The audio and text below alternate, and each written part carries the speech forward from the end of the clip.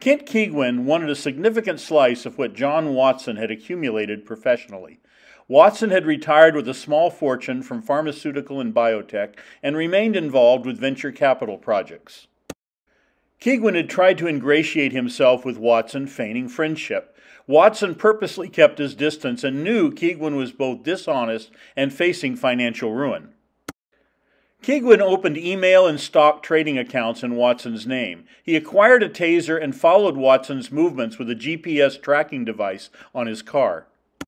On Sunday, June 6, 2009, he followed Watson secretly into his La Jolla condo. He tasered him and the two men struggled until Keigwin strangled Watson to death. Over the next week, he attempted to open a $5 million Scottrade account in Watson's name. He nearly succeeded, but on the day before the money transferred, he made a return visit to Watson's condo where he was detained. He would die in prison, never having enjoyed 1 cent of his duplicity.